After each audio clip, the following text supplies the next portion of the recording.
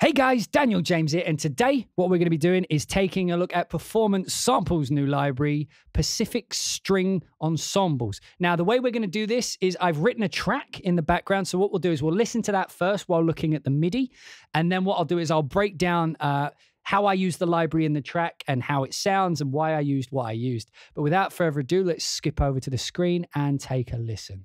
So anyway, here we go.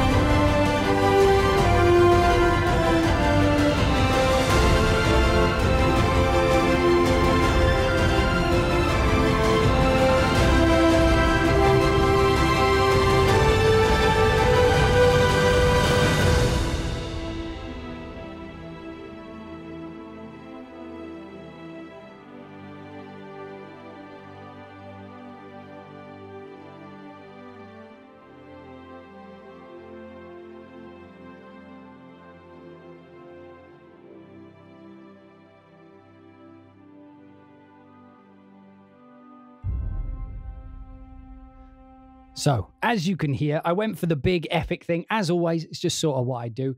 But also what I tried to do is I tried to incorporate a lot more sort of the dynamics, right? So I wanted to show off some of the big and some of the small that this library could do. So let's jump in.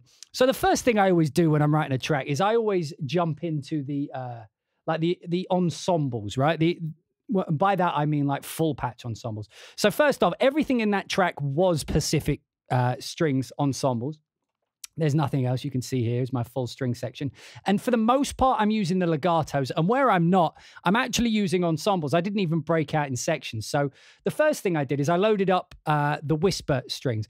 As you can see, I've got the chord track up here. That was so you guys could follow along if you were interested in what the harmonic structure is. But what I usually do is when I start a track is I'll pull up an ensemble patch. And so I'll just quickly show you here. So in the Pacific String ensembles, they do have, and I was so thankful they have this. In the bonus content, they have full string patches. I actually use these a lot.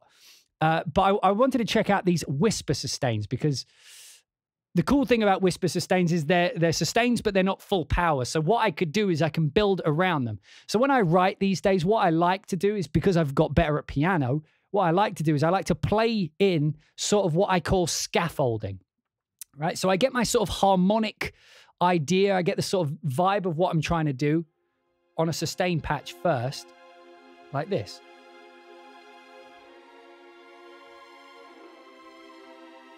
Now that's quite quiet because I've intentionally turned it down, but let me see if I can quickly turn that back up a bit. Where did it go? Where did it go? I have to wait for it to load up. There we go. Right, so let me just quickly turn this up. Oh, sorry.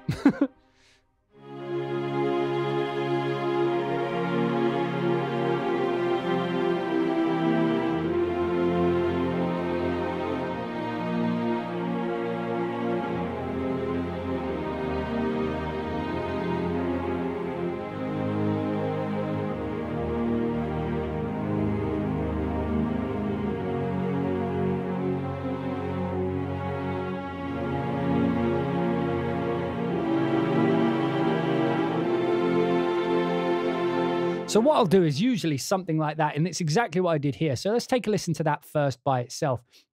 What I do, well, actually, the first thing I do is I play it on piano. So first thing I would have played would have been something like this.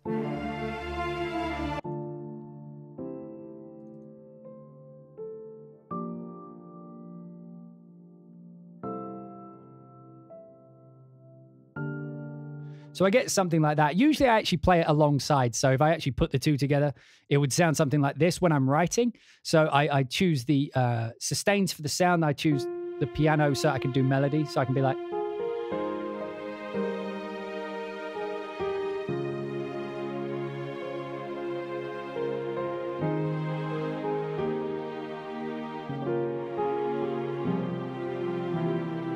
Obviously, doesn't sound great when you're playing it live like that. But one of the cool things that I do like about these sustains is they have, like I always give other companies shit for this, but one of the things it does great is goes between notes without the sucking effect. And the sucking effect is when a sample's release is too quick, so that when you change notes, you hear like a sudden dropout. But these don't. So I'm able to go between chords and it sounds quite nice and pleasant, you know, natural sounding.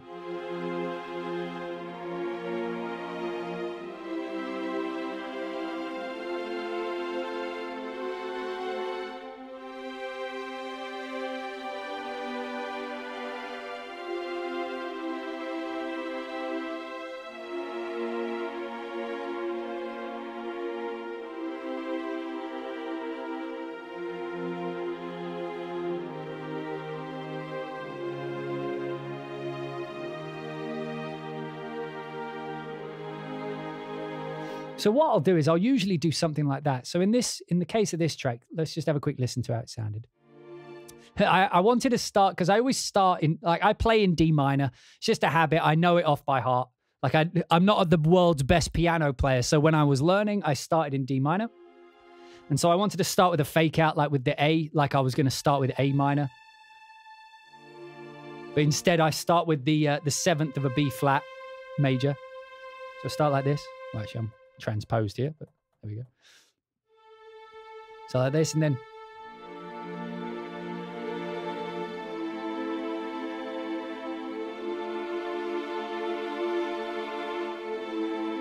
and what I'm doing there actually is it's called pedal toning, but I'm doing it at the top. That's where you hold a note over lots of different chords. I think Hans does that quite a lot. Like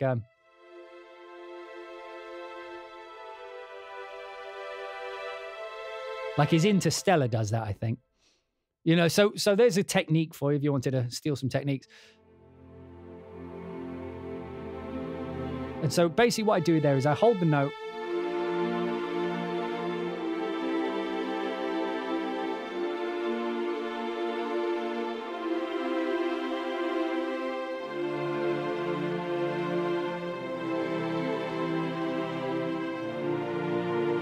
So anyway, let me just quickly show you a few of these chords.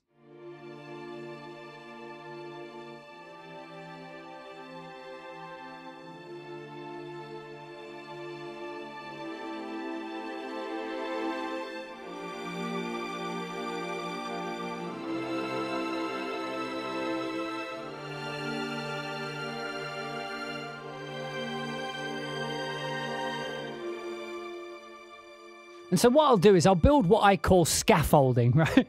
As I mentioned before this stream, like one of the latest comments on my YouTube was I look like I physically look like a kitchen fitter. I'm pretty sure that was meant as an insult, but I know plenty of cool kitchen fitters. So, you know, take that how you will. But one of the things I like to do is build scaffolding, right? So I get the sort of melodic structure of what I'm doing in a general direction. If you look, you can sort of see the flow of the track.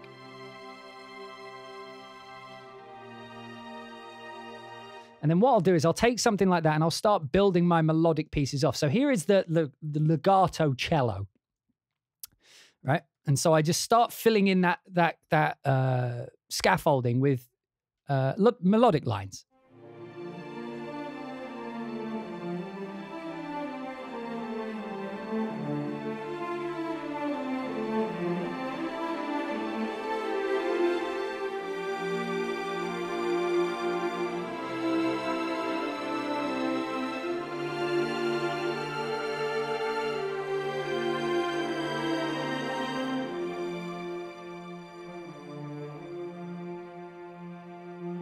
And that's one of the things I absolutely love about this library is the tone of the legato.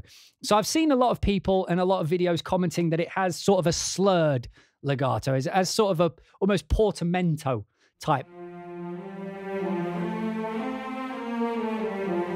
And so the way that I see this library is it's sort of designed to be the kind of music that I've written. It's sort of designed to be that Ralph Vaughan Williams emotional, big sweeping score type sound. And so when you think of it in that context, it makes a lot of sense why it is done that way. So if you think about how when you have a violin player, when you sample normally, if you just have them going da, da, da, da, you have all the time in the world to hit that legato transition like this. Even that's quite slurred, actually.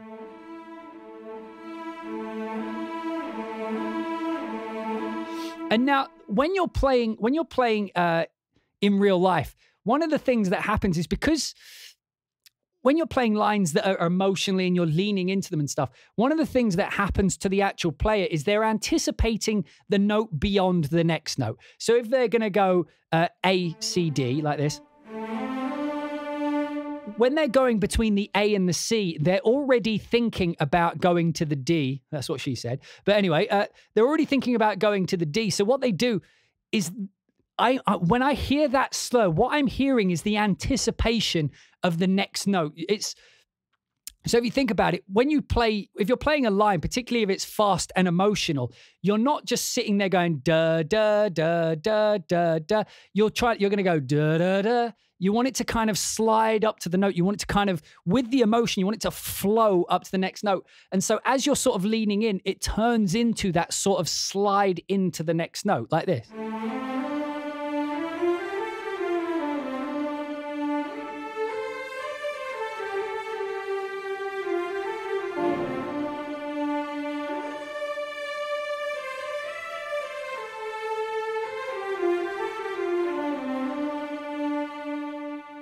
Like, you wouldn't want a line like that to be like, da, da, da, da, da, da, da, da, da. I mean, some people might, but the way that I hear music like that being written, the way that it's presented when it's played live, and I've been fortunate enough in my career to have worked live quite a few times now, whenever they do lines like that, they tend to,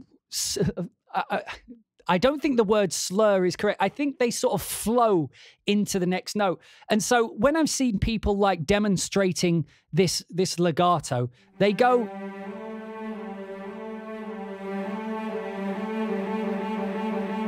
And it's like, you never really hear people doing that as music, right? Like just in isolation. But if you were going...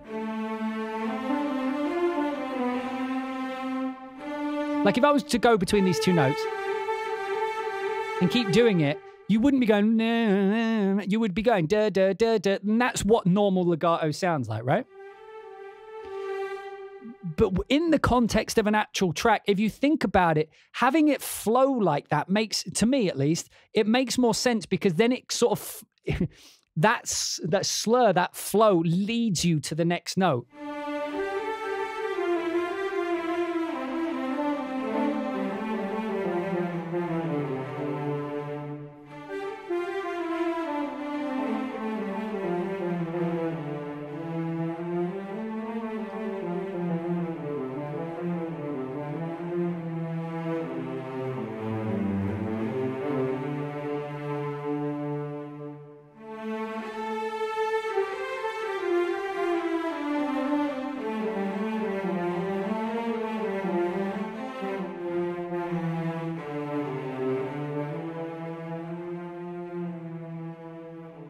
So to me, I didn't find it as an issue. So let me just jump back to the track. So as you can see here, I've got like this legato and cello sort of line going against each other.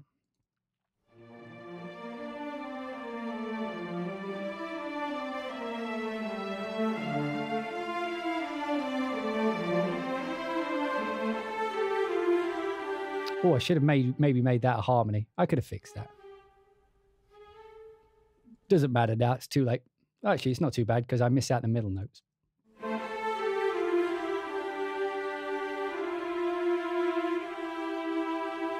That clash seems a bit odd. I never said I was great. Where was that clash? But if I put it in the context of the scaffolding...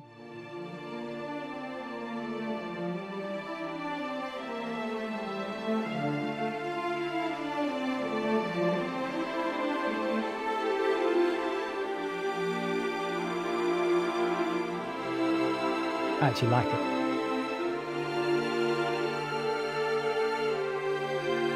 And that's actually, like, I'm seeing a lot of people talking about the way that the legato sounds in this library as a negative. I'm genuinely seeing it as a positive because most libraries tend not to do it in that manner. They tend to do it a lot more straightforward, a lot more sort of da-da, and that is absolutely fine. However, when I'm writing emotional music like this, I want it to feel like the players are leaning into the melody, right? So if I bring in the high part here, I'll take away the backing. I'll put in the bass with it. So this is just the four legatos playing together. I'll just play it from here.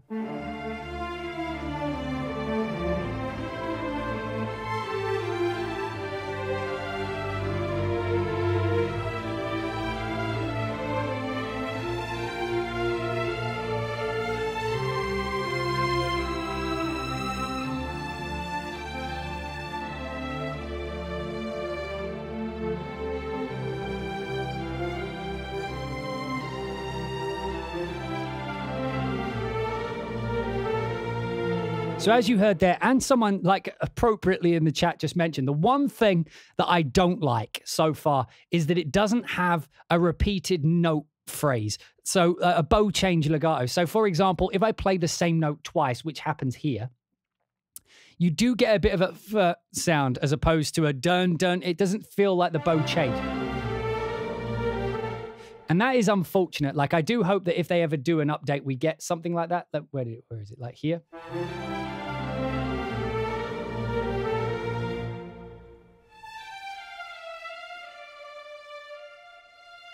And it's okay. On the viola, I think it was a bit more noticeable. Let me just... So you get more of a da-da-da-da-da, which, you know, I'm not a fan of. Like, I wish it would, like, have a bow change. So again, that's just the same as if you're playing the same note, you just then bow in the opposite direction, which gives you another transient bass. It gives you another attack on the note, which, you know, generates a unique rhythm to it. So what a lot of people do is they don't realize that you can play the same note more than once in a melody. Like a lot of people think you need to keep moving up and down. You can stay on the same note and go da da da da da da da da da da. And so if ever there was an update, I hope and pray that we get a bow change, because that would make it, you know, usable in every single situation.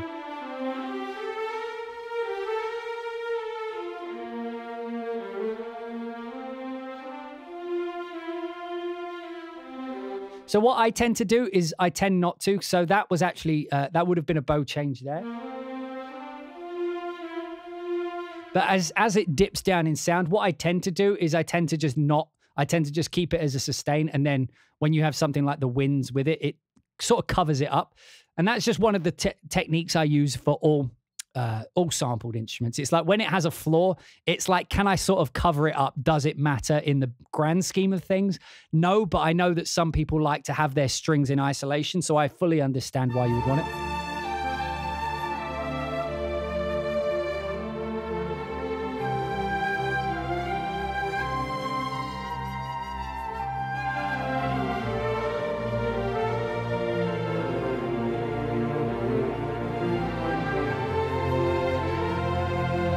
And another thing I do sometimes, I think I did it here, is I will add like if I have a spiccato or a staccato somewhere, when I want the bow change, I'll just put a little staccato layered with where that bow change should be.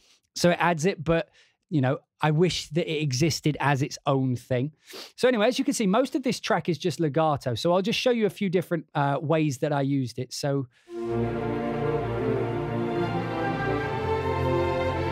this is just the 4 legatos together once I turn off the winds.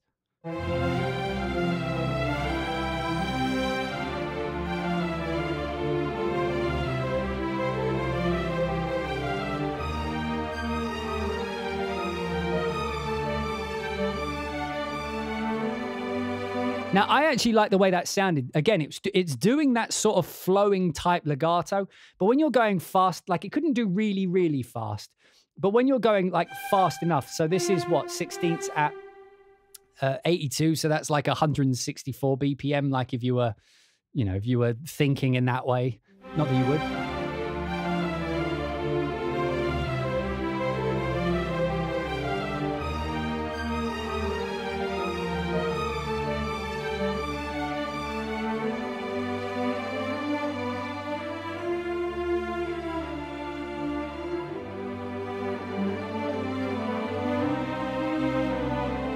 Again, this is just the legatos.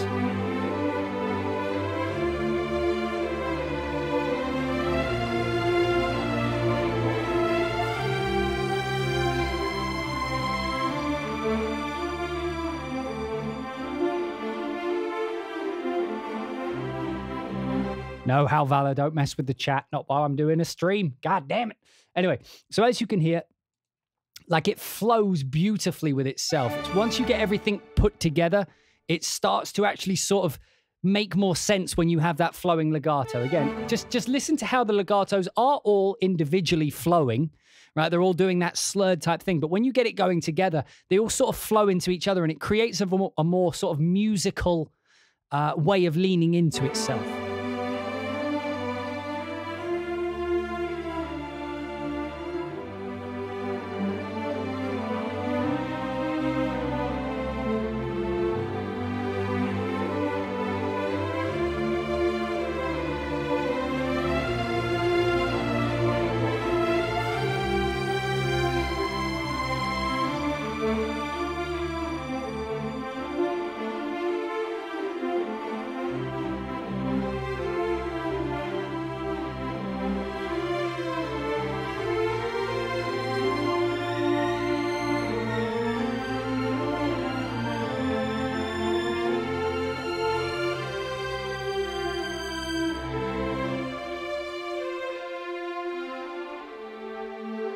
And so as you can hear, that was just the legato. So as I mentioned, I always have the whisper sustains in the background. It's like a little tip I always do. It just fills out the the harmonic structure. I do have them turned up louder, I think, than they are normally. But if I just play it with the whisper sustains in the background, which are beautiful sounding.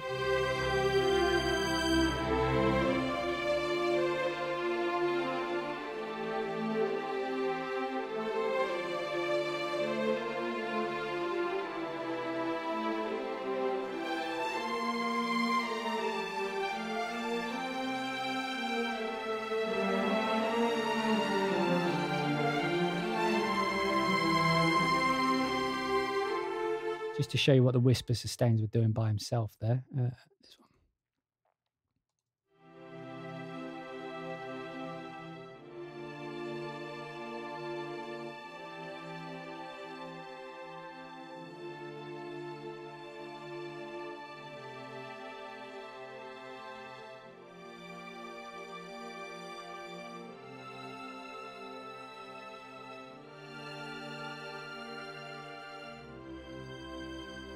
And the reason I do that is, like, that is the tonal sound that I want. And as I was trying to show legato off, it's easier when I have that sort of environment with which to build. So then, you know.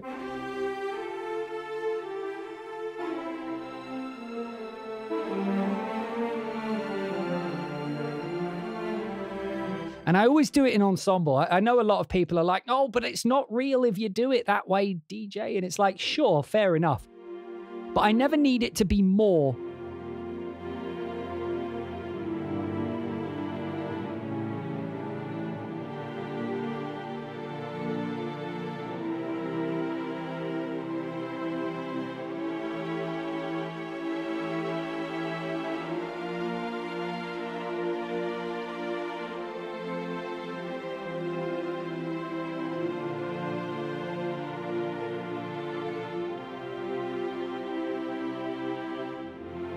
Like, to me, that sounds pleasing enough. And I know a lot of people are like, it's not realistic to do it that way. And that's sure. They're like, you've got too many players, DJ. But one of the cool things I've learned, again, since my fortunate amount of time working with real players, is that you can usually overdub them. So I will have them play this once, you know, so I'll break this down into its individual, you know, lines for the players to play, and then have them play this, and then do another pass where the cello players play this, and then do another pass where they get on the staccatos and they play this. So you can do this live. You just can't do it in a live performance, right? But most of the time we're not, like, what I do isn't writing for live performance. So anyway, so we go really quiet. So I wanted to show it very delicate.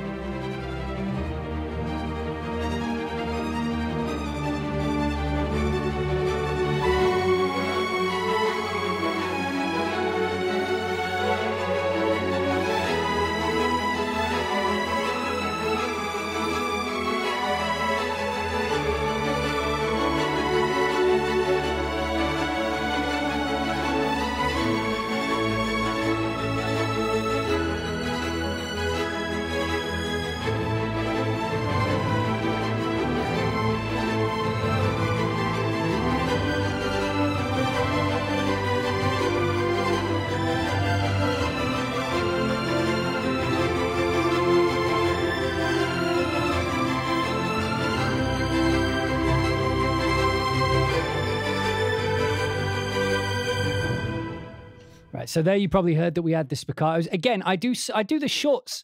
Unless I'm trying to do something very particular, a lot of the time I just work with the ensemble. Right, and I'm not going to try and play it because there's so much delay because of the stream. So I'll just show you. So let's just have a listen to the kinds of things I was doing. And here's one of the things I love about this library. The spiccatos are so short and snappy, but they sound natural and in time at the same time. Like a lot of the times it's like one of those triangles where you get a bit of both. You either get them sharp sounding, but they're like sloppily timed, or you get them like perfectly in time, but they're not particularly sharp, or they don't particularly go fast. Here, like I could almost get them to the level of measured trems, which is like a tremolo that's played in time pretty much.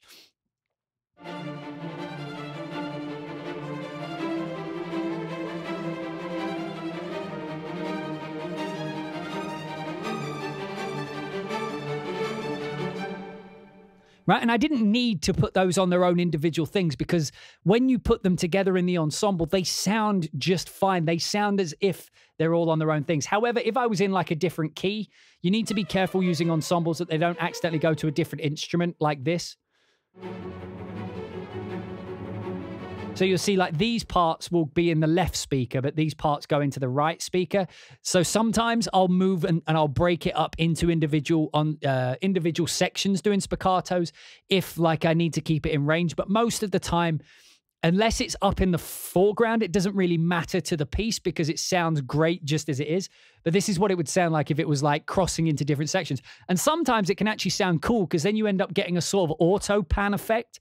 So if you don't care too much about being specifically realistic, instead you're aiming for good, you know, good sounding, it can actually give an interesting vibe. So if you listen, it will like jump between left and right, which is actually kind of its own thing, which I also like, you know.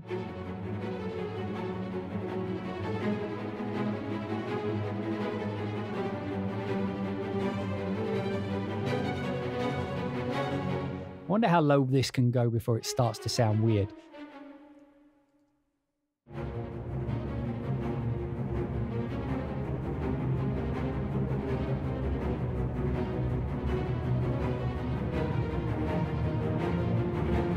And the same, I'll go up a few and see what it sounds like really high.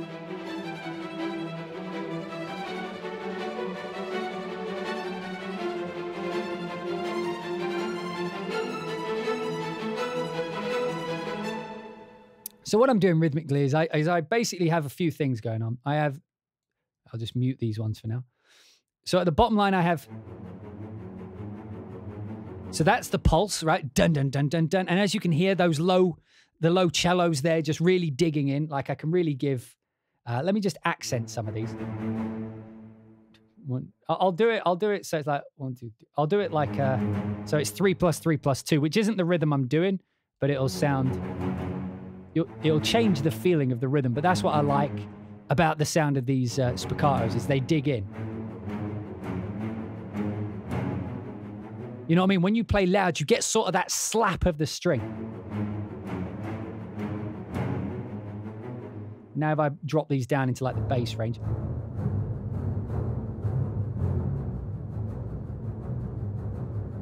And put it in the mid range.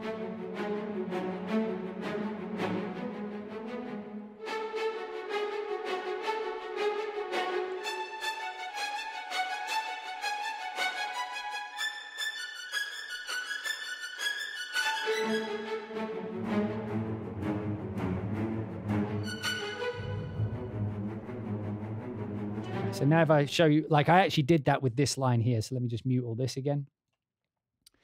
Bit tricky. It's tricky when you put it in an ensemble to show it to other people because you have to mute things out. But as you can see here, I've used the, you know, it's important when you're doing short notes. Like I see a lot of people just do it like this, you know, where they'll just, or whatever this line is.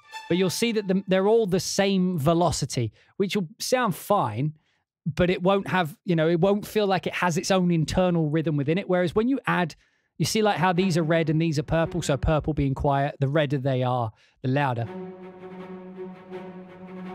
Even though it's not much of a difference, you get to hear da, da, da, da, da, da, da, da, and you hear the rhythm. So you're creating the pulse, right?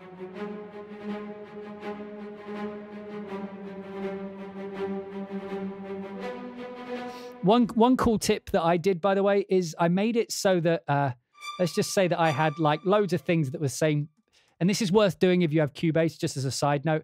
I've set up a button that I push and it'll just randomize it a little bit. I don't know if you can see. If you look down at the bottom here, look at the black lines. You see them all just sort of moving around. And it just sort of makes them, it randomizes the velocity of every note. So what I'll do is I'll program it, hit that so that they're all playing slightly different velocities, and then go in after the fact and add in the accents.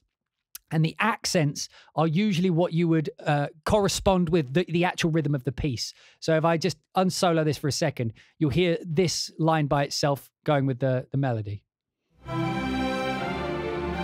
Oh, wait. I've definitely put it in the wrong key, haven't I? Where was I? Right. Let's put everything back to where it was.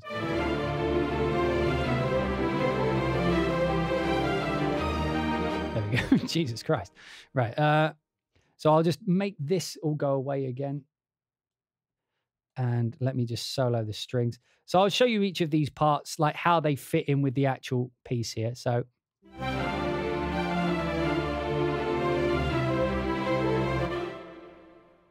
Right. So I'll put it with the whisper sustains. There we go.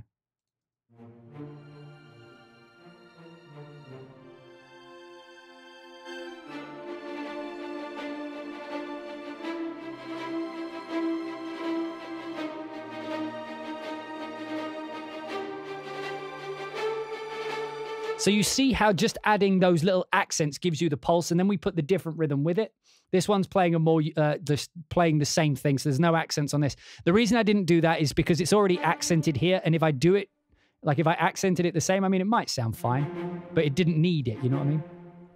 Like it would almost overpower it, I think.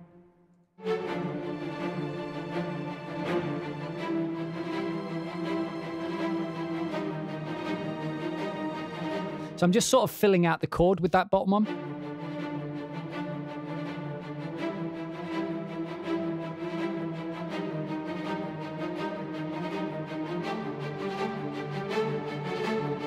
All right, really good sounding cello spiccatos there.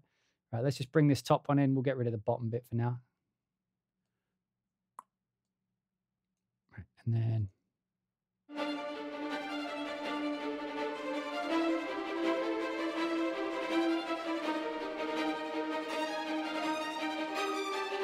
And here, like, this was a cool tip. So, like, this library doesn't have measured trems, again, which is a really cool sounding effect. It's sort of like doing a tremolo in time, which usually sounds like really fast spiccatos. And most, like, not most, but a lot of libraries can't do short notes that fast together. So, like, they will start to sort of smudge and sound smeared together when you go like this fast. But if you listen, you're actually getting a lot of detail and a lot of accent on every single note, even though it's really fast. So you end up sort of with a measured trem. Ooh, there's one's at the bottom there.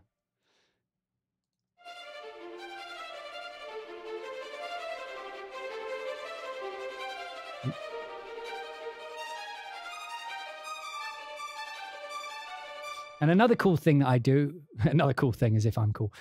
Another thing I do is I layer it with the legato. So you actually end up with the sound of the almost like a measured trem. But because I've added a legato behind it, it sounds like the measured trem has legato within it. So you get this. You can't see it. The measured trems are actually behind.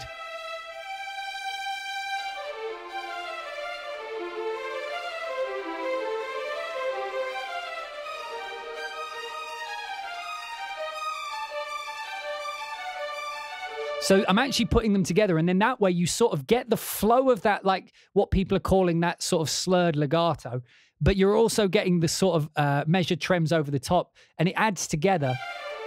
And let me just put in the rest of the short. And so you're getting all of that energy. Like, don't think of it as like legatos or techniques. Think of it as energy. When it flows, you're getting that sort of emotional, like, lean into the next note. That's how I hear it. And then when you add in like this pulse and this energy of all the short notes underneath, what you're doing is creating a lot of energy and anticipation. And so you're then converting like musical concepts into emotional concepts, right? So you end up with them all together.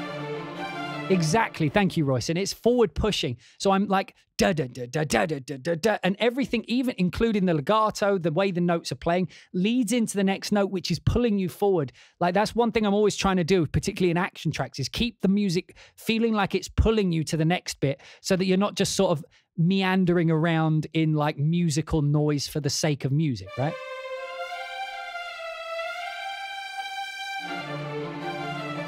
Right, you feel that pull.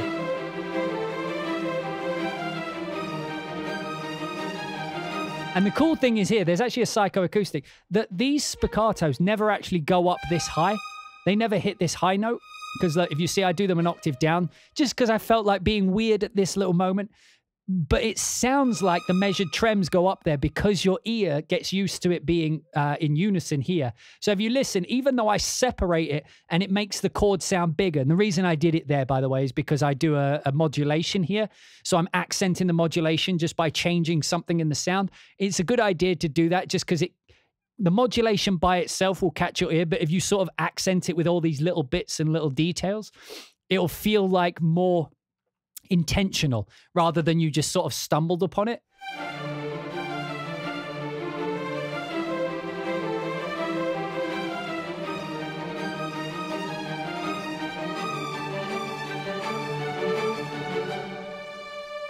And then it goes to a different note. And then we do something similar here. So again, same concept. So what I'm doing here is I'm again, pulling you forward into the melody. So if I just show you quickly what it is without the sustains. So from now, there would normally be.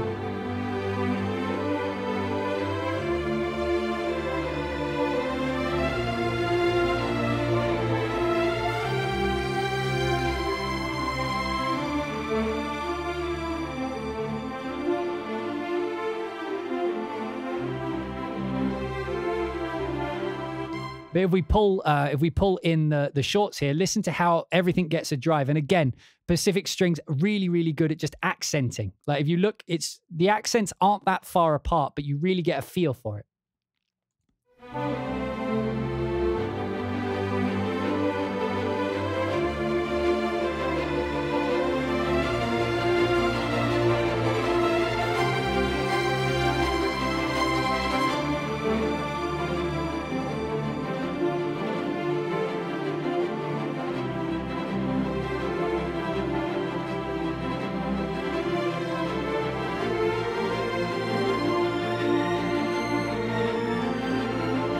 Again, so what I'll do now is I'll play it and I'll pull that out so you can hear the difference.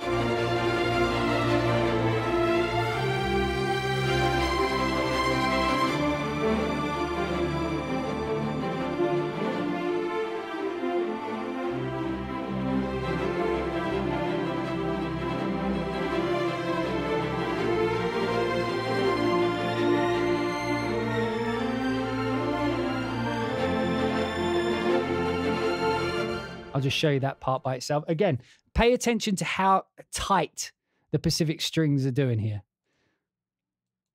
Like, that's what I mean. It's like spiccatos and short notes in general are not overlooked, but they're not usually given the nuance that they deserve. So as you can see here, like there's some very subtle changes in I'm not really changing much in terms of the actual velocity. But if you listen, it's got like its own energy that's sort of within itself, but it's got a very natural tone to it.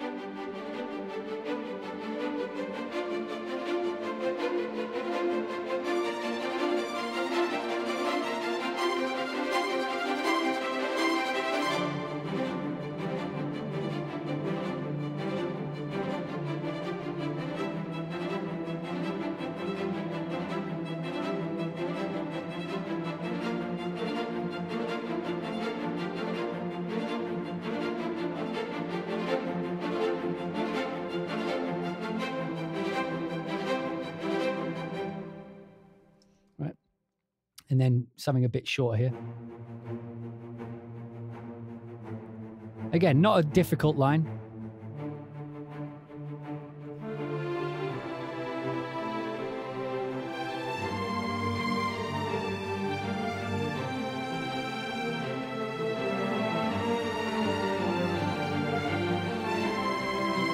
I think we use the shorts a bit over here. So then we just sort of rebuild it at the end.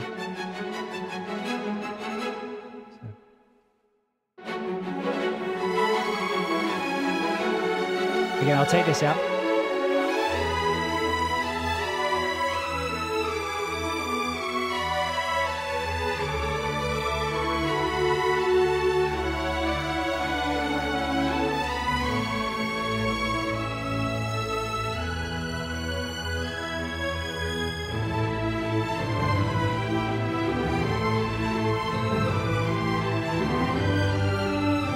So that brings us to our next bit, which is the marcatos. Again, I use them in ensemble, just the way I roll.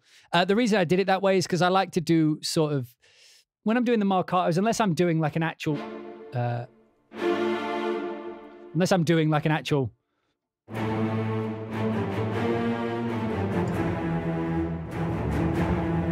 like I like, sorry, that was how I use it, but.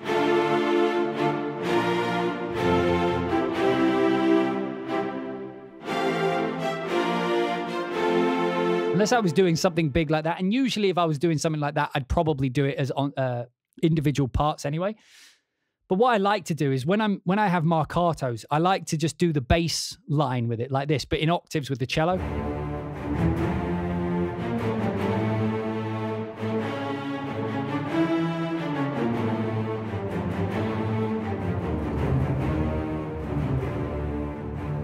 So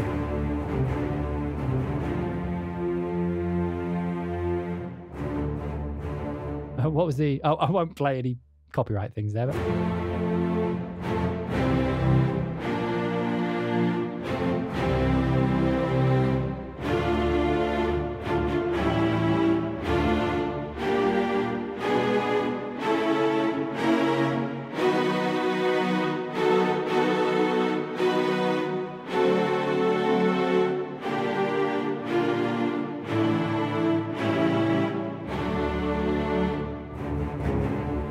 And I don't know if you guys can tell, but these marcatos, as the kids would say, slap. Oh, we got a stuck note. How did that happen? Right, let's try again.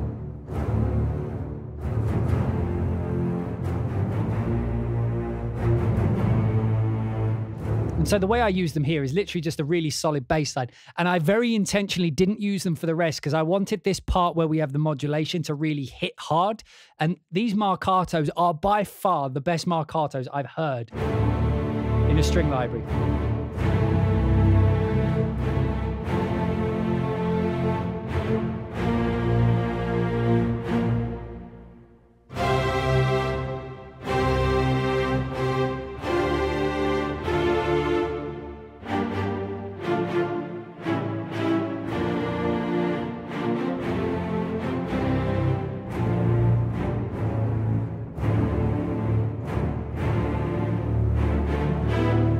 What would you be like?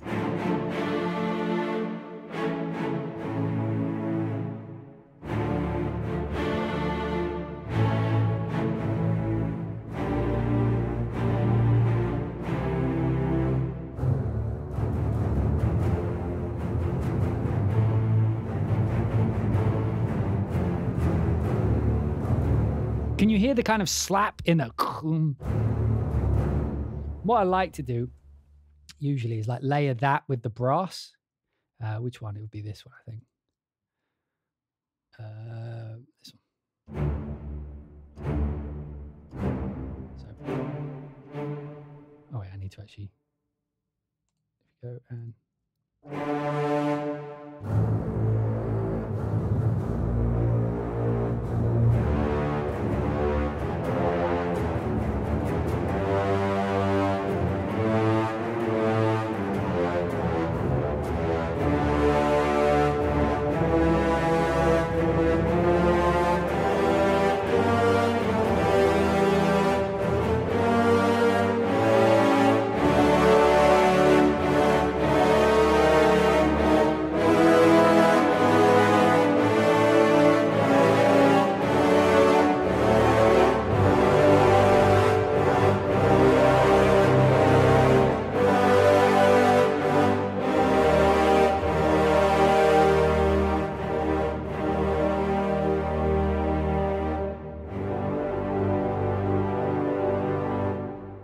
especially down.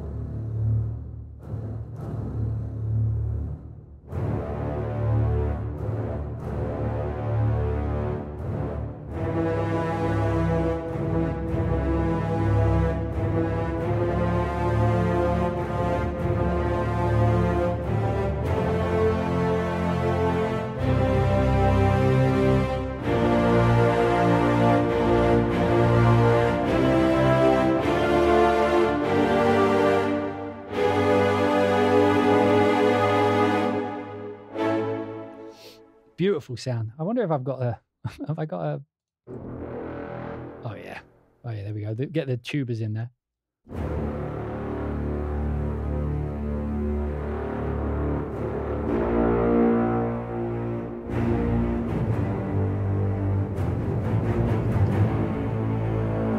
Maybe with that brass as well. Sorry, now I'm just playing, but indulge me for a second.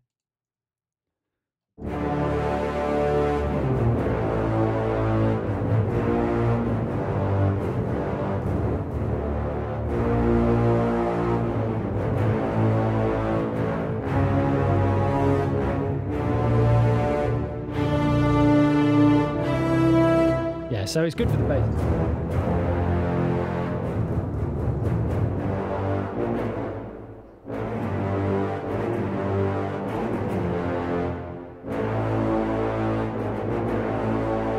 Yeah, get the old James Horner thing going.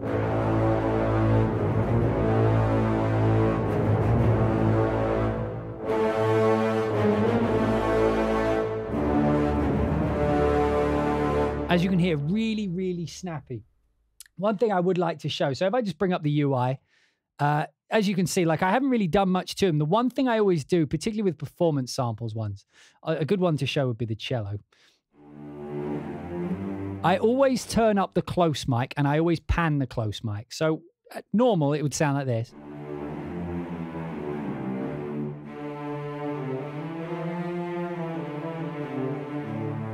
If I turn up the close mic,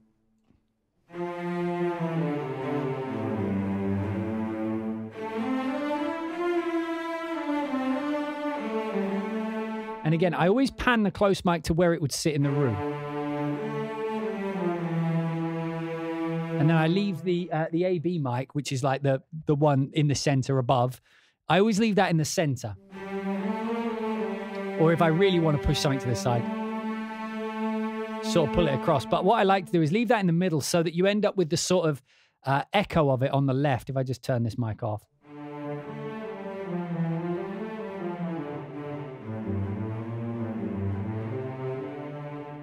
I turn it back on.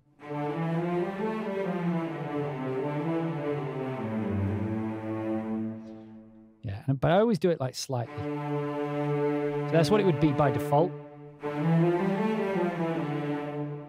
You pan it.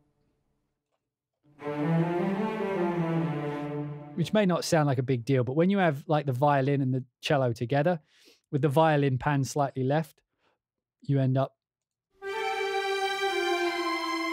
I'll put them back in the middle.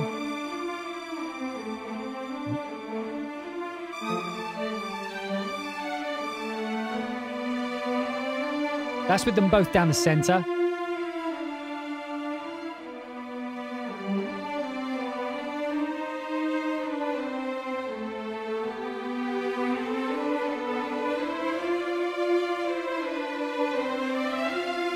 So you see how that just sort of spreads it out and gives you more of the stage feeling. So I always do that with performance samples. I do that with most string libraries in general. If I have the option of multiple microphones, I always push the close mic off to the side where I want it to feel like it's positioned in the room.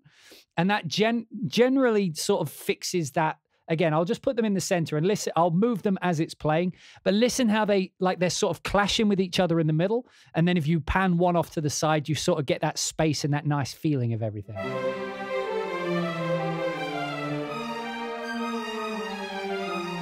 I'll wait till we get to the next section.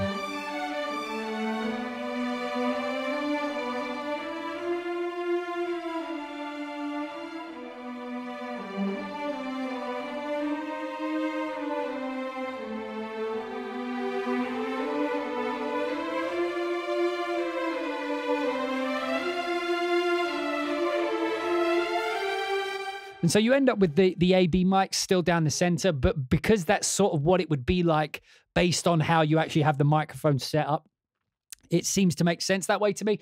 And to be honest, that sounds good to me. So I usually leave it like that. Right, moving down, I do have like the occasional tremolo in here. So let's take a listen to that. But I'm only using it very quietly. I use it here. I use it there briefly because my melody note, this was actually Andrew pointed this out to me, Andrew Osano, who's doing great, by the way. He just had a film released with Nicolas Cage in it. He's absolutely killing it. So I'm loving it right now. Anyway, so my section, my melody goes to an A instead of a D, but it feels like it wants to go up to the D, just here. That's where it feels like it wants to go, right? So it goes...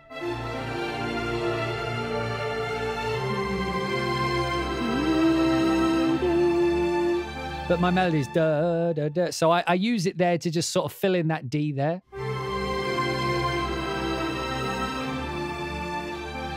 You know, and it fills out the chord, but then it just doesn't make that transition feel awkward. But it's one of those things that I didn't spot till he pointed it out. But again, the tremolos sound absolutely beautiful, although I think I just turned them down. There we go. Again, I use all these extra ones in ensemble. Like the way that I generally work is I'll have my main melodic parts as legato, as sections, and then everything else that's going to supplement that or I'm going to jump to occasionally, I'll just have as an ensemble, because then that way I don't have to fill up my RAM with loads of, you know, patches that I use like this. Like if this was just on its own patch and then over here, let's say I had a cello that went for one bar, it wouldn't make sense to have it as a separate thing. So anyway. Just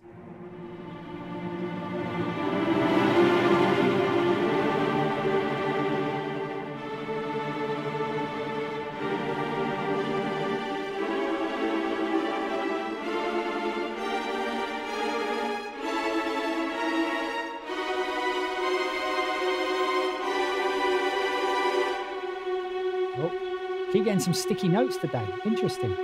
I didn't get those when writing, so I wonder why they're happening. I wonder if it's the stream. Right, let's do some dynamic tests. Let's see what it sounds like really low.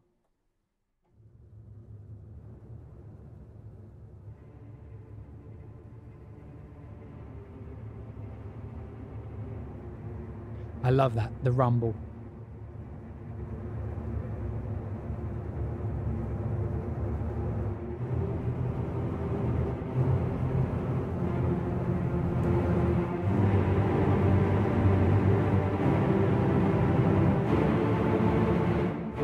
Now, these don't have as much of a release, and the release is already at what it is. Yeah.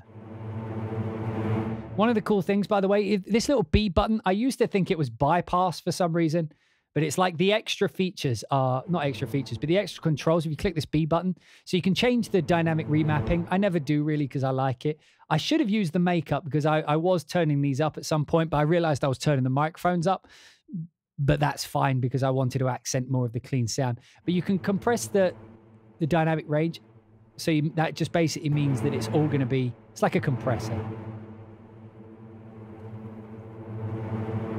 So the loud parts and the quiet parts will be the same, except instead of turning it up, it goes low. So I can, there we go. So that's it with the modulation all the way down. Then this is moving the modulation all the way to the top, but this allows you to keep them at the exact same volume. So as I move the mod wheel up,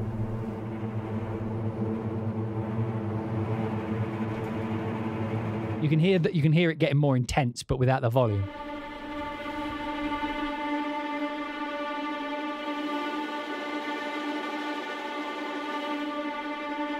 So that's just basically if you wanted to compress them without having to put a compressor on it. But I tend not to do that just because I prefer writing with it this way. Oh wait, I turned the make up to infinite 0. Don't want to do that. Oh good God. And this is pretty cool too. So compressing the high register, so it will do it so that the high register, right, the low register will stay the same.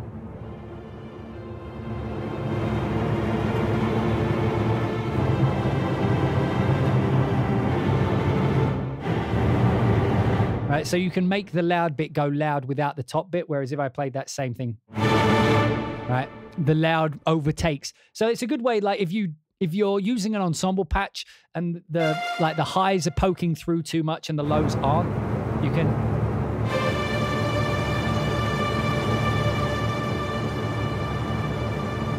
There you go. So that's pretty good.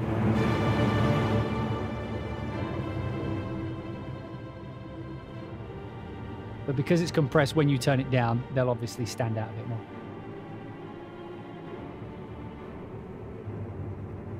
Right, but these do have a little bit of that sucking effect that I was talking about. And the sucking effect is just when the tail of the actual patch you're playing dies out before you get to your next note. So if I was to, again, sorry for that being loud.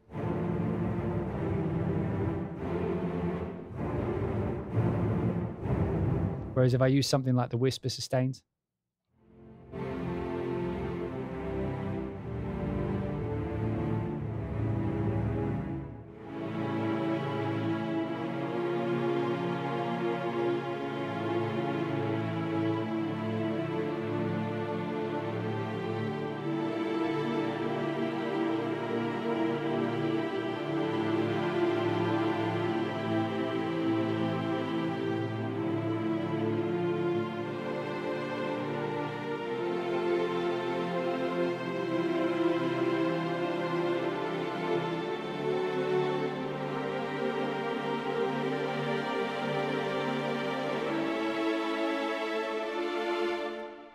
So, and also there's not much I can do to change it because the release is already as far as it will go. Something I do want to mention, I chastise companies for this all the time, but one thing I absolutely love is that the sample offset is put on every single patch, right? So you can see the sample offset on the legatos is minus 180 on the, well, not for all of them.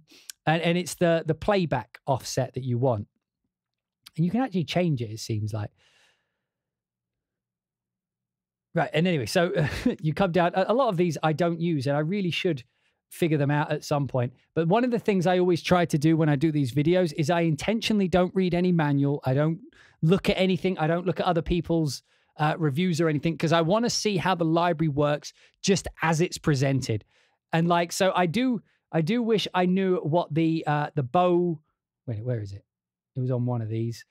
Where is it? The bow direction. Like, I'm not sure exactly what that does, and it's on number 7. So if I hit C minus 1, where are you? That's interesting.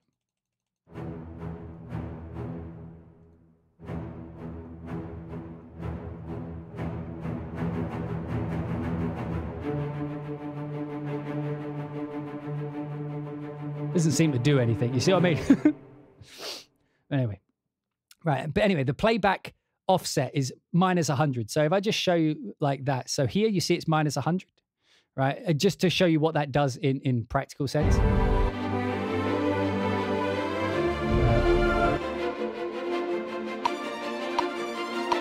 Right. So if this was 0, this is a delay offset. You'll have to figure out where it is for your own DAW. But if you look here, for me, so if I play this up against the click, you hear it's out of time. That's what this means. So the playback offset or the sample offset. I mean, it's labeled different things, but it's usually offset something. And most companies just don't tell you what it is. You have to figure it out. A good way of figuring it out, usually, if it doesn't tell you, is you just load up one patch or whatever, and then you just do fourths, you know, like do quarter notes. And then you'd be like, well, what is it? Is it minus 50? No, that's closer. Is it minus 80? There you go. Or is it even more, minus 100? And you can actually, like, one way of doing it, it depends on the kind of music, because if you want to rush it a little bit, you can pull that offset forward before what it is. So the playback offset on this is minus 100. I actually liked it at minus 80. Oh, not 780. You see how that's just behind the beat? I wonder how that sounds actually.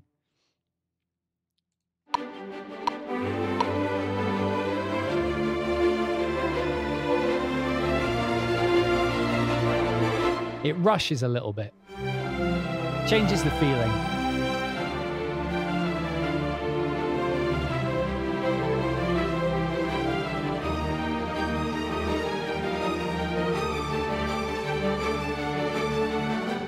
But if I put it to 100, minus 100, or not 110.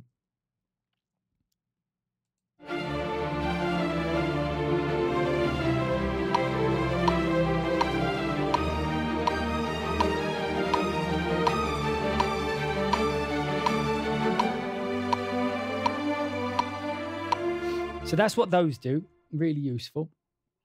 Right, what else did we use? So we used the marker, and there's also things in this that I didn't use, but so we'll have a quick look at those now. Right, we'll look in the bonus content first.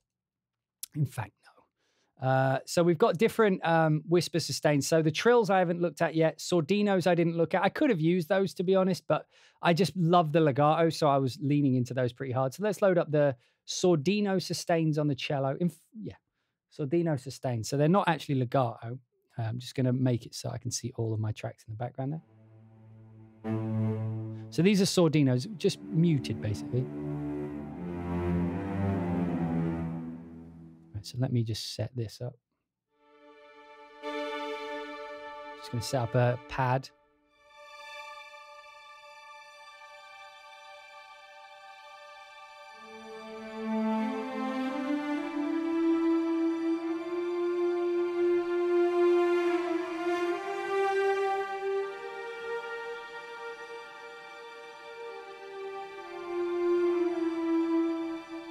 What I'll do is I'll bring the violas. I'll get them doing trills if we can. Where are the trills? How do these work in this one?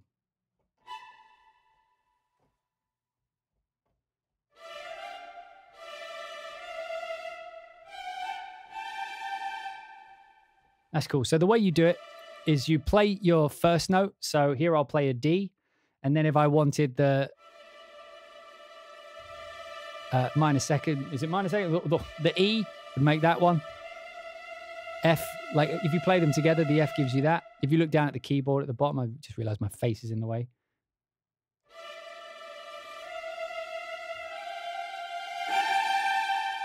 So what I'm going to do is I'm just going to do hold that. Put the whisper sustains up on the top. Get that vibe going.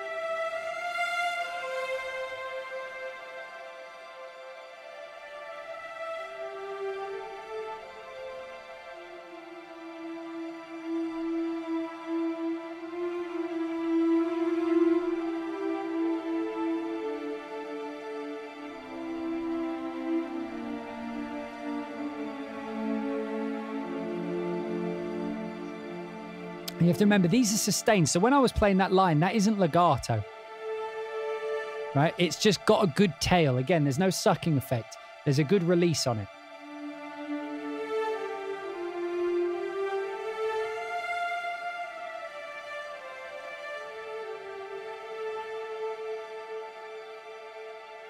Right, let me bring in the violins. What have we got on the violins? Let's bring in the... Yeah, we'll bring in the whisper sustains on the violins, and then in the basses, we'll bring in the pizzicatos for now. So let's just, for our ears' sake, change key. So let's get the whisper sustains in general, just doing a... Do it down. And then we'll have our trills.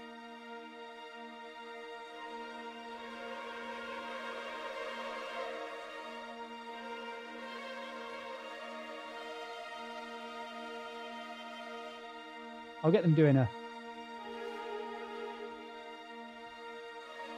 quite tricky to trigger.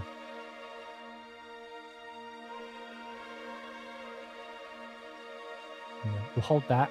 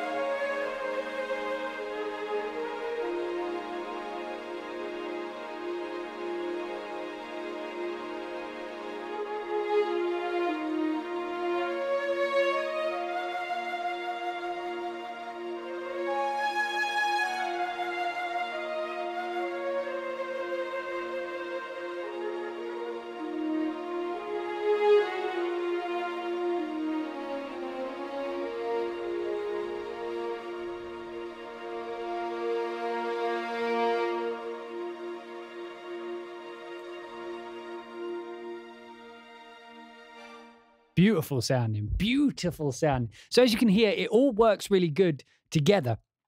But the other cool thing is that the sustains almost sound like legatos within themselves.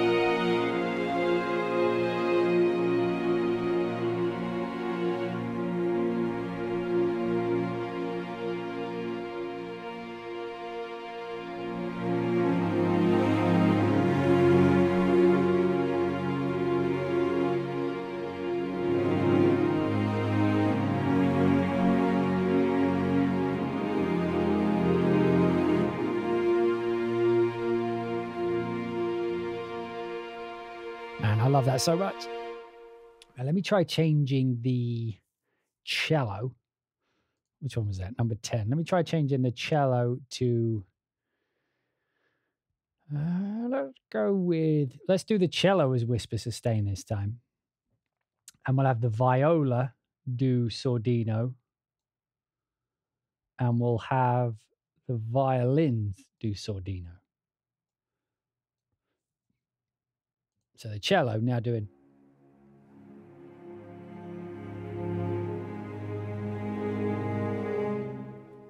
Go to a different key.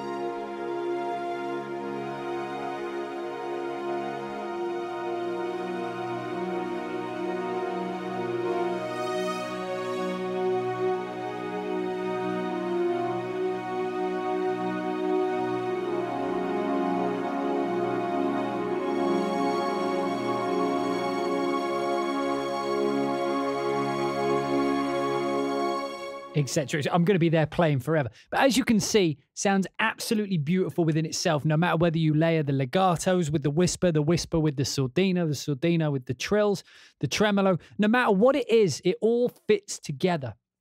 And consistency with these types of things is very, very important. You know, so you can set, where is this? You can set like some trems up like that. Have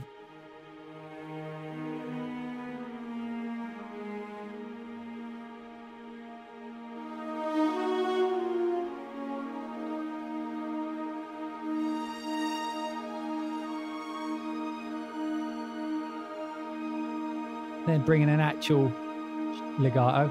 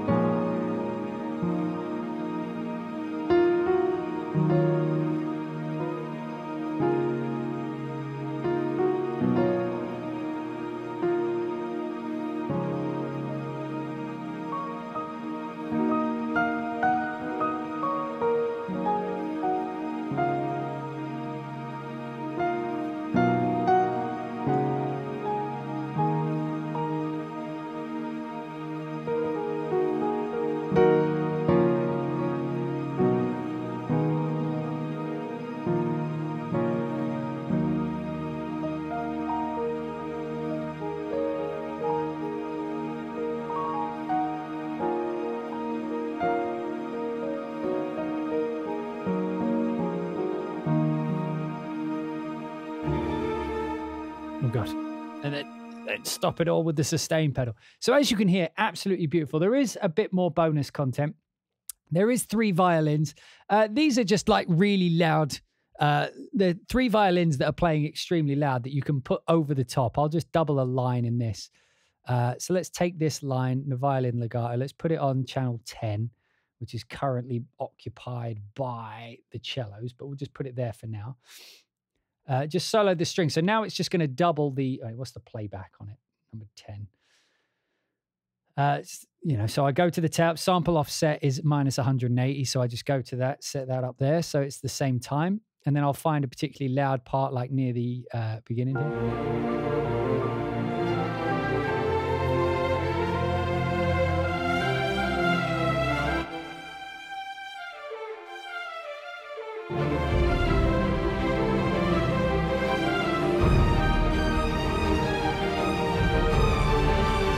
Now, these ones are a bit portamento-y, not like slurry, I guess.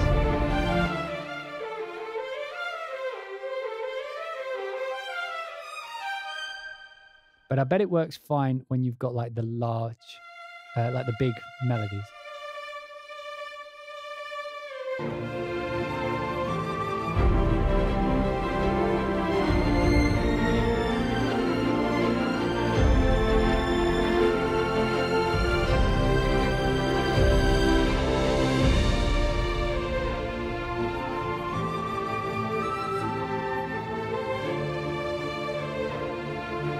Like that I would say is leaning into the sort of slurred sound.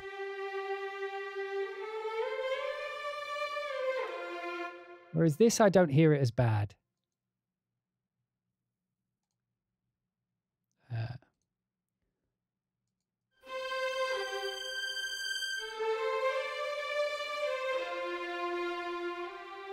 You know what I mean? Like that's nowhere near as...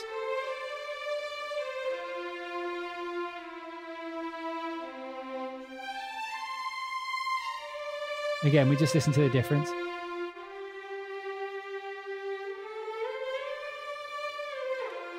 So when people are talking about the slur, like, I guess because if you know how far a slur can go, you don't hear it as much. To me, I don't hear this.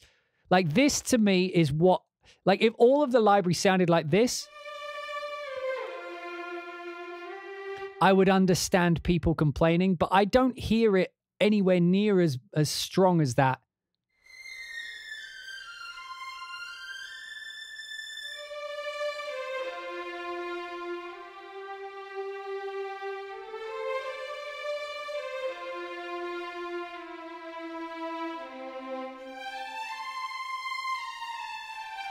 Again, when I hear it on the actual legato patches, I hear it considerably more like it's forward-flowing energy than I hear it as a slur or portamento. But it sounds absolutely amazing. The only other patch we haven't taken a look at yet is the normal pluck, well, the harmonic pluck. Why am I saying the harmonic pluck? The harp is what I was trying to say. But, like, it's not normally something I would lean into. Oh, it sounds good, though. Okay. Right, let's set something up.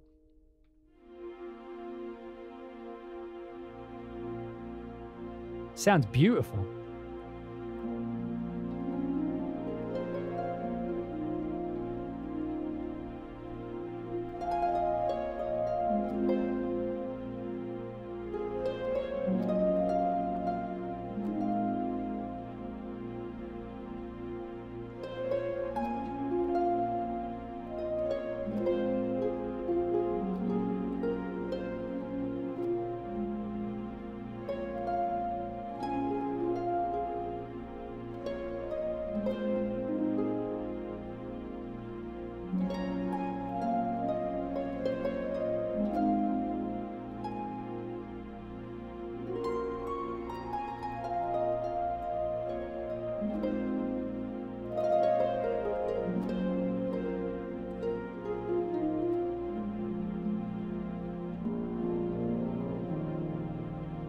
Let me just pull these.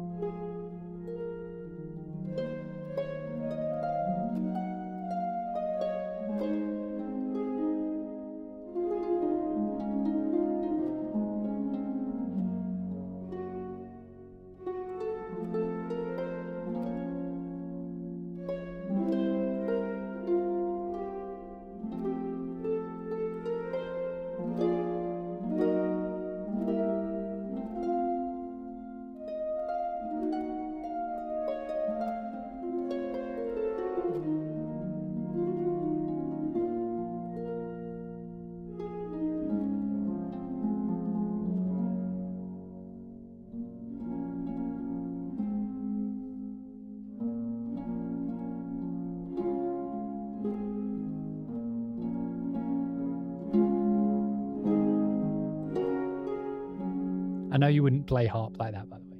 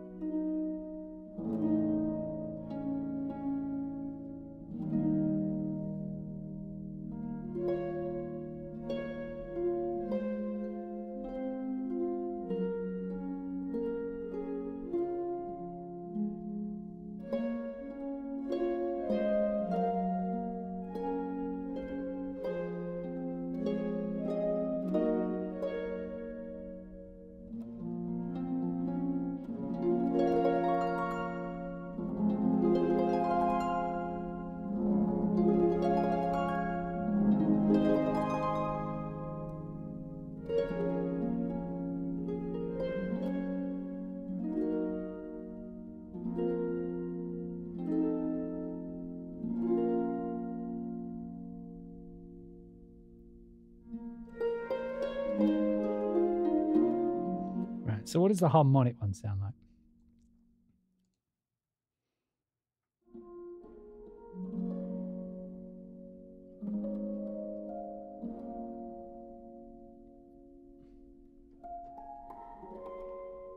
Let's turn it up a bit.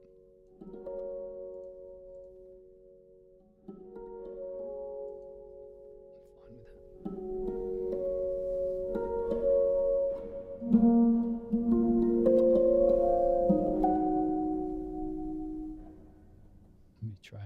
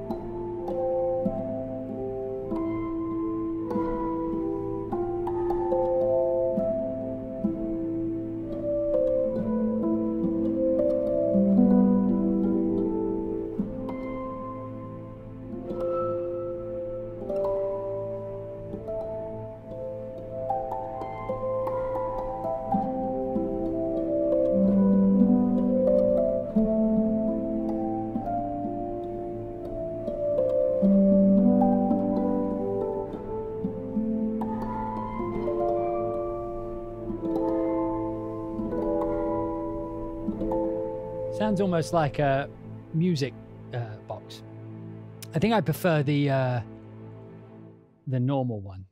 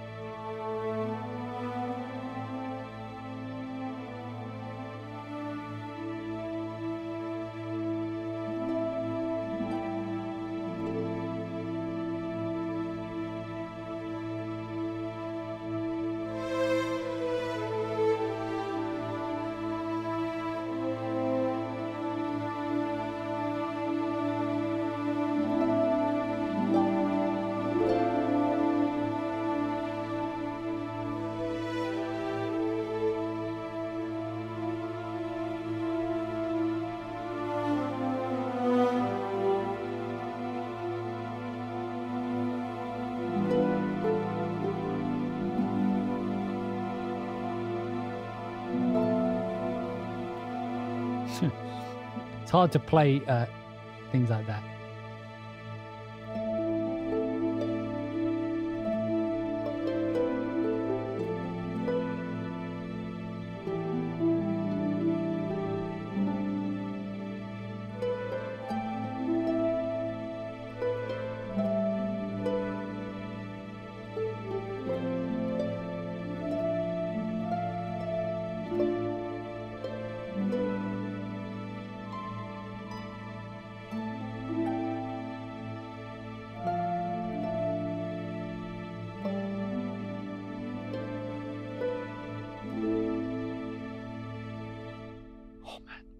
But yeah, other than that, I think we are good. Oh wait, we didn't look at the cluster risers.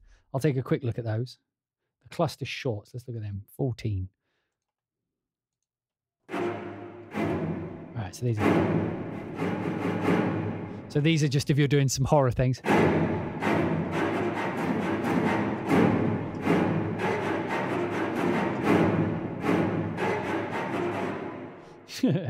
And the risers are just risers, I imagine.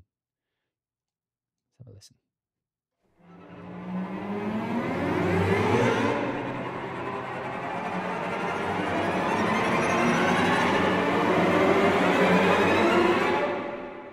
Wow.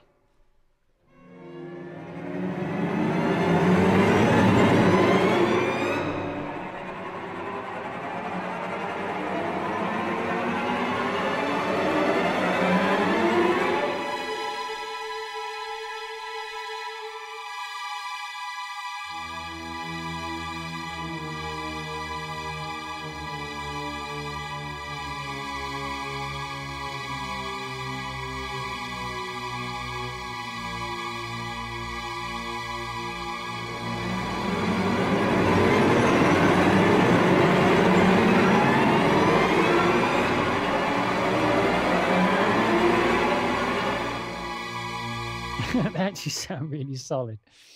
But yeah, I think we've covered everything there. Oh, we didn't do the bass much. The bass, I want to hear bass tremolos actually. Bass tremolos are always one of the most important.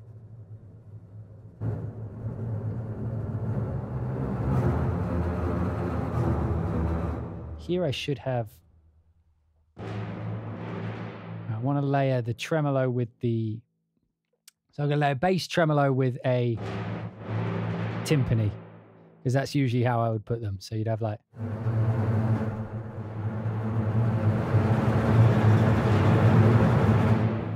turn the timpani up there.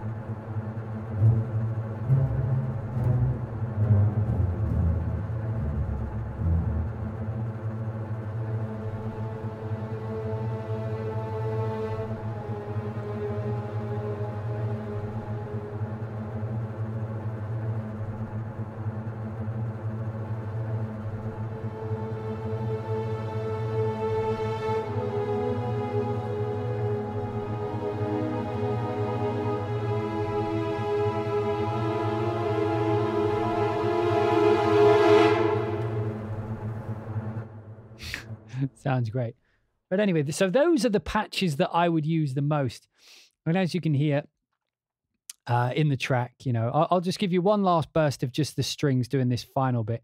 As you can hear, the consistency between them is the thing that makes this library worth it for me, is how well all the aspects fit together. And I know that the flowing legato is a hanging point for a lot of people, but I genuinely don't see it as too much of a slur. I see it as the type of music this is designed to be used in. You would want that kind of thing. And as you can hear here, as you can hear in this bit of the music at the end, is exactly the type of thing I think it's designed to do. And I think it pulls it off perfect.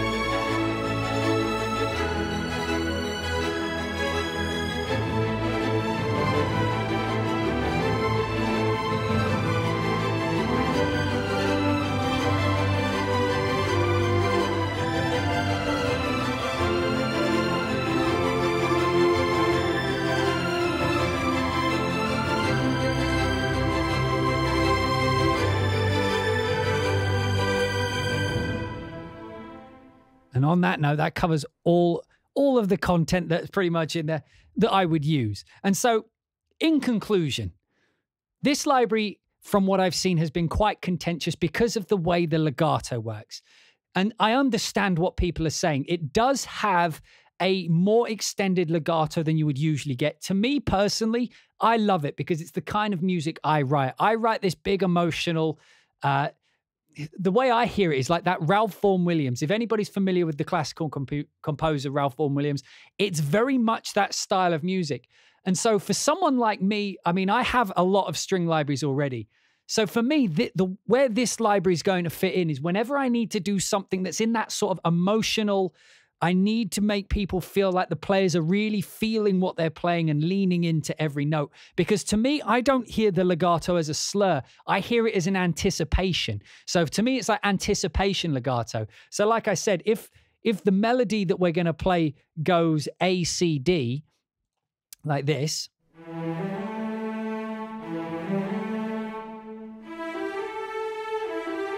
when you go between the A and the C, in my mind, that legato is hearing the D note before it's even gone A to C. So when you go A, C, D, if you just went back and forward between them, you hear it because like you wouldn't play that sort of motion with that sort of legato, right?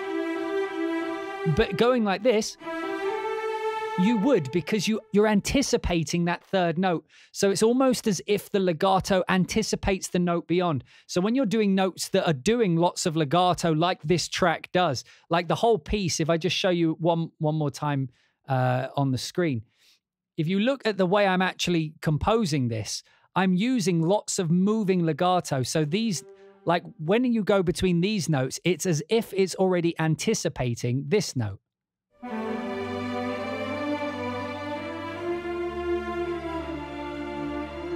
So that's how I'm hearing it. I don't hear it as though it's meant to do a normal one and then it's doing a slurred one instead, which is, I think, like the sort of expectations we've been trained in sample libraries to expect, because they all do that. And that, I think, is genuinely because when you record people, you get the da, da, da, da, and they've got plenty of time to do that legato transition. Whereas when you play live, you're thinking 5 notes ahead of where you already are. And so you naturally tend to sort of already head towards the note beyond the next one you're going to play before you've even played the next note. So you're already sort of moving towards, like magnetically almost, moving towards where you want to go after the next note you're going to play. And to me, it sounds like a flowing legato or an anticipation legato. However, I do understand that for those of you who are wanting to do something a bit more static and with less emotional flair, perhaps this wouldn't be for you. However, if you have a library already, let's say like a BBC orchestra or a Nucleus or, you know, a Cinesamples, I forget what they call theirs, but one of these libraries where you've got a bit of everything so that you already have a standard legato, I could not recommend this library more to add on to that, because that means whenever you go into these emotional types of music, you're going to have the players sound as though they're leaning into the note, which is what you want them to do when they play live. You don't want them to play statically. You want them to feel the next note. And that, to me, is being given by Pacific String. So I absolutely love the legato as it is. If they do decide to add an option, that would be fantastic. Another alternative is Vista. If any of you know Performance Samples Vista, it does have a more standard legato. So doing the two together would be like, maybe we'll do a video in the future where we put those together. That would be worthwhile. The short notes are incredible. They are short, snappy, in time, which you would expect in this day and age of them all to do, but not every library does short notes in time. They're so snappy and tight that you can almost do measured trems with them. The marcatos are the meatiest marcatos I've ever heard in a string library. So if you're looking to do that kind of dun, dun, dun, dun, absolutely, definitely pick this up. What else do we feel? The effects sounded cool. I don't use them much. The extra articulation, so the whisper, sustain, the sordinos, the trills, and the tremolos, all sound fantastic, and they all sound consistent. Again, not something that is a given in all the libraries. They all sound like they are recorded in the same room, in the same place, doing the same thing with the same people. So who is this not for? If you're someone who, again, like I mentioned, if you want that kind of legato that is just a bit more standard, then okay, I understand that. One thing I do wish this had, two things actually. I wish it had rebowing, so that when you play the same note more than once, instead of it like losing the attack, you get another attack as if there was a legato transition. And what else? What was the other thing I was going to say? Oh, and the other thing would be a multi for every instrument. So I absolutely love the sound of the sordino, the marcato, the spiccato. I love all the sounds of each, but they are all on individual patches. I know that the patch would be a huge one, but I would love if there was a way that we could key switch between the articulations as we're composing in real time. So that would be my approach. That's what I would choose to do if I had the option, so that I could go da da da da brrr, and then move into a tremolo. And so, you know, like as it is right now, they're all split into individual patches. And I think there is a way where you can set it to key switch, but you would have to take up an entire instance of contact in order to do it. Oh, apparently it does have rebowing. You have to use sustain pedal. That's why I enjoy doing these live, because I get called out on it. Oh my God, you're actually right. Okay, so I will say that that isn't well presented. Thank you, chat room, for telling me that. Let me just try that on a line and see how it sounds. Because the problem I have is if you leave the sustain on, it works as a sustain.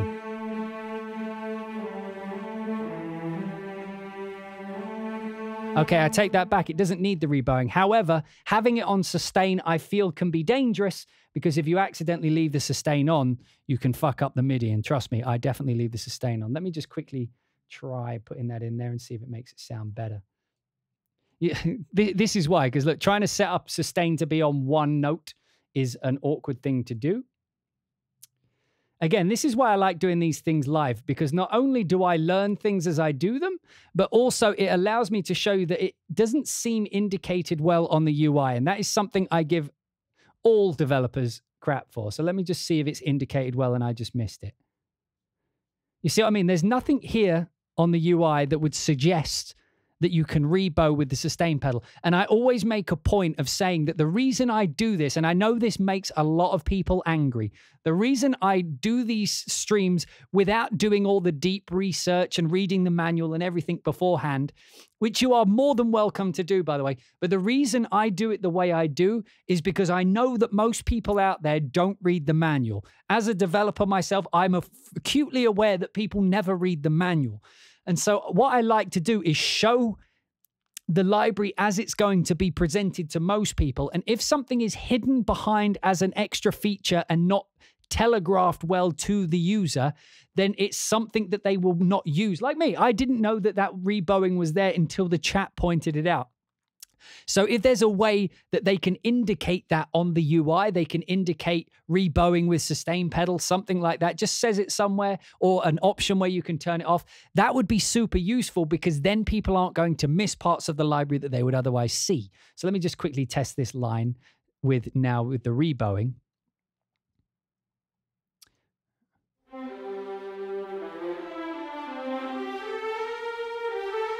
Perfect. Perfect. That's all it needed. All I needed to know. However, the problem is if you accidentally do it and then this gets turned off.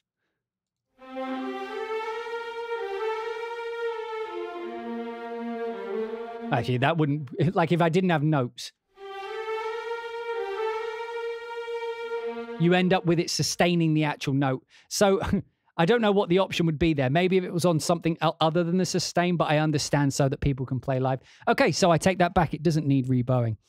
But yeah, so it's not indicated well that you can do that. And that is a feature that I would use. Thank you again, chat room, for doing that. That's one of the pleasant things of going live. So you can rebow. So I take that back. So it's got one less negative than I had before. The other things I would like, as I mentioned, would be the multi. Oh, and that was it. That would just be it. So I don't need the rebowing. But yeah. So to me, it sounds fantastic. You heard it, the track, the strings themselves sound incredible. The shorts are short and snappy and powerful. The marcatos work great. All the extended articulations sound amazing. The only question you have to ask yourself is, do I like the legato or not? If it's not for you, maybe check out Vista or, one of the various other string libraries out there. But if you already have string libraries and you want to add more emotion, I would definitely consider this. But all in all, I think this library is an absolute definite worth buying. It's currently, what is it currently at its sale price? As I do this strings, let me just quickly see how much it is today as I'm doing the video on January 15th. Right, so it's currently $249 as a loyalty intro, and then it'll be $399 as the intro price, and it'll be $600. So it is a very expensive library, which may put it out the reach of a lot of hobbyists. But if you're a professional, I still absolutely think this is worth the money. And again, I see this as a comment a lot when it comes to how much libraries cost. If you're a professional and you're going to make money with the library. It's not a sunk cost, it's an investment. So you're spending the money on the library now, and you will recoup it, because the thought process is you will use the library to make you money.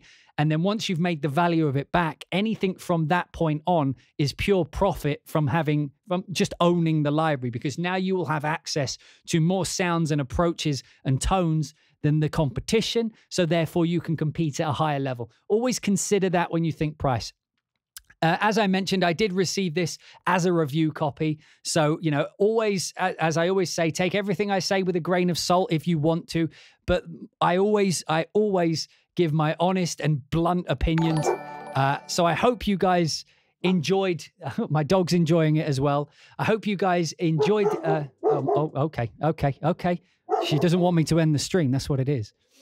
So anyway, on that note, before the dog goes crazy, if you're watching this on YouTube, this is where the video is going to end. I hope you found it useful. I hope you enjoyed the track. It's on Spotify now. I'll put the link down below and all that. If you are on the stream, stick around for a while. We'll be hanging about for a little bit longer. But until the next video, if you're on YouTube, I'll see you guys next time.